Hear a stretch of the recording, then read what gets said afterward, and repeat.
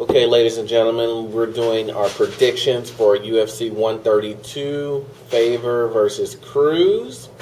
Let's first start off with Dennis Seaver versus Matt Winman.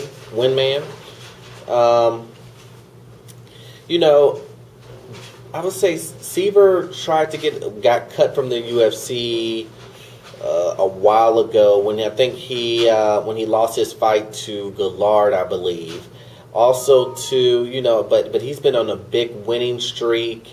His last fight, he ended up beating George Shaparopoulos, and in a good decision that Seaver actually won. I mean, it wasn't like a fluke decision. He actually just brought it to Shaparopoulos. Then we have, and he's on a great winning streak. Then we have Matt Winman, who I think is on a 3-fight winning streak. But I just kind of think that Dennis his striking ability will be too much for Seaver. I mean, for Winman. And that he'll just basically engulf Winman just based on his striking ability. So I have Seaver winning by, I'll say TKO in the second round. Second round, guys. We'll get a little bit closer. Okay, so then we have Carlos Condit versus Dong Hong Kim. This is going to be an exciting fight because both of these guys are exciting. Carlos Condit, fight of the night, knockout of the night. His last fight with Dan Hardy was great. Came out of the blue, just caught Dan Hardy straight out. Then we have Dong Hong Kim. For Condit, it's his style is great. I mean, he's just all over the place. But I think Kim is perfect for his style, where he will basically kind of hunker him down and pretty much use his jiu-jitsu to pretty wrap himself around him and keep him at bay on the ground and possibly pull out a great submission. But I think more realistically what's going to happen is it's going to go into a decision, and Kim is going to get a unanimous decision by pretty much out-grappling Condit. It doesn't make an exciting fight, but I just believe that's what's going to happen. Total ground control by Kim. Then we have Tito Ortiz versus Ryan Bader, which this is really a joke match. It should be, at least. Everyone knows Tito Ortiz hasn't won a fight since Ken Shamrock. What is that, 2006, I believe? Even though Ryan Bader has lost to Johnny Bones Jones, his last fight, that's a high-quality opponent. A high-quality guy in the light heavyweight division, beating another high-quality light heavyweight guy in that division. Well, there's no way Tito should be fighting those guys of that caliber. He should be at the lower levels, way, way lower levels. And everyone knows, like you've been reading the reports, that if Tito loses his match, then he's going to be forced to retire from the UFC or go elsewhere to fight. Which I'm pretty sure some other smaller promotion will take him on just based on his name. But the UFC won't even deal with him anymore if he loses the match, as they shouldn't, because they're really only keeping the guy around based on, I'm pretty sure it's just his name, and bringing more people to watch the fight. But this fight is going to be a straight demolish by Kim. Ryan Bader's going to go in there and take him down and ground and pound him. I mean, that's just really what I see. And the irony of that is that's what Tito is known for. Back in the day, in his prime, he used to take guys down and ground and pound them, and I feel that's what's going to happen to him. I think he's going to get taken down and ground and pound. At the very least, he can hope just to be out-wrestled and just be wrestled all day and lose a unanimous decision, so he can go about saying that, he hasn't been knocked out and he's not getting knocked out and he can fight, another day. But either way, Tito loses his match, and I say he's going to lose it by ground and pound in the third round. Ground and pound, third round, he's going to get TKO'd. So let's go on to the next one. We have Wanderlei versus Chris Lieben. Everybody, Wanderlei Silva, sorry, for guys who don't know. My thing with this match is you have Wanderlei, who hasn't been I think he got ring rust. He hasn't been fighting for, has it been like a year, 16 months or something like that? But he hasn't had a fight in a while. And ring rust to me is a big thing. It's true. It's a big item as far as when you're trying to jump back into a fight. It's going to take hold of you like no other. And, you have ring rust, and then, of course, I think his last fight that he had was against Michael Bisping, and he did beat Michael Bisping, which was great. But he, before that, he had a bunch of losses. I don't know what type of streak it was, but he had a bunch of losses before that, before he had that win with Michael Bisping. So it's just kind of showing you that he's nowhere near the fighter he was in his prime days. Not even close, but he still has that crazy shooter box, fighting style, which can catch anybody off guard. And Chris Lieben is the perfect person for his style.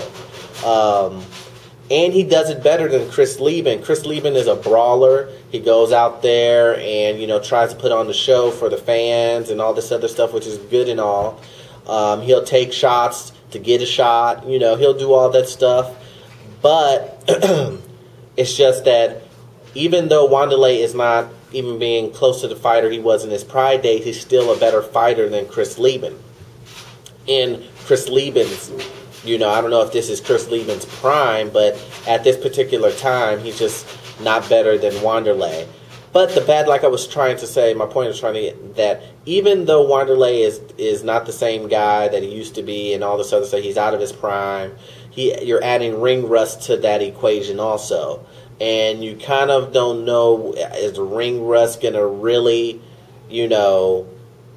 hold Wanderlei down to not do what he used to do? Is it going to degrade him even more? And with this, I'm going to say, yes, he's not going to be the same Wanderlei that we all know and love, even in the UFC days. But he's still a better fighter with the ring rust and, being out of his prime than Chris Lieben. So I'm going to say Wanderlei is going to win by unanimous decision. Against Chris Lieben. Everybody's thinking this is going to be somebody's going to get knocked out. But I think it's going to be swinging for the fences, holding against the cage, dirty boxing type thing. No one's going to really go to the ground. And it's just going to end up, not being one of those knockout occasions because everyone's hoping that it's going to be a knockout. And normally those are the ones that don't come out to be a knockout. They always become a decision. It always becomes a letdown. So I think realistically, like I said, a decision. Okay. So then we have the main event, which is Cruz versus Faber. Dominic Cruz versus Uriah Faber.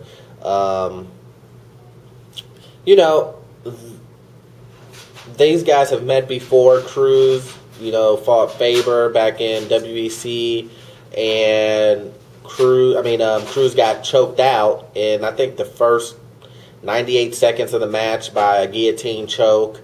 And I watched the countdown and whatnot, and the animosity between these two guys, not liking each other. Cruz wanted what Faber wants, Faber wanted what Cruz wants, back and forth, back and forth.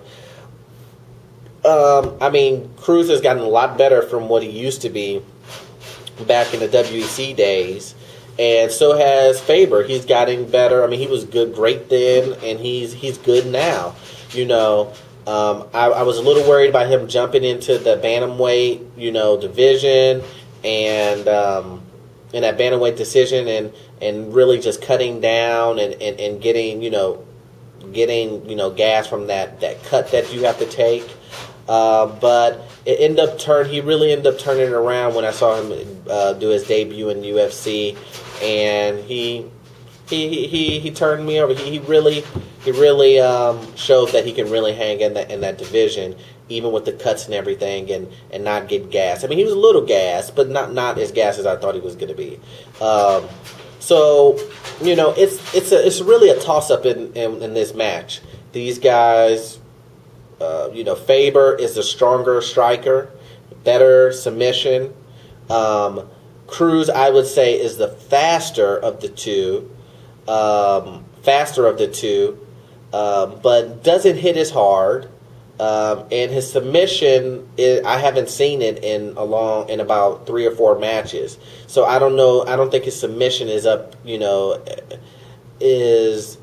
Is at the top level. I think when it comes to submission-wise, I would give it to Faber based upon his submissions. He may not know as many submissions, but his submissions, the submissions that he does, are stronger. And when he gets it on you, he gets it on you. So I would give the submissions to Faber, and the speed, the submission and the speed to Cruz. So. With that being said, I just have to go with Faber.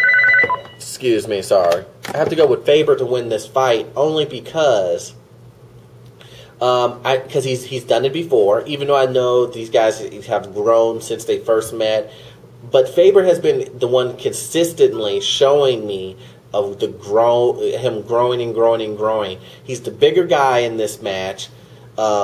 He's went from one division coming to another division. He's almost has the same speed as Cruz. Almost. He's stronger than Cruz and has a better submission game than Cruz. And I just feel like the cards are stacked in Faber's side. It's just Cruz can win if he does maybe a pick. As far as using his boxing and using his speed to. Outbox Cruz and, stay on the outsides and, and using angles and whatnot. But I just feel like he's going to get caught up in Faber grabbing him and taking him to the ground. Double leg, single leg, get against the cage and throw him to the ground. And I think that's what Faber's going to do because he wants to, get rid of that speed disadvantage that he has. So I'm going to go with Faber winning by unanimous decision. So let me know what you guys think. As normal, please rate, subscribe, and comment. And I'll see you guys for the review of UFC 132. Thanks.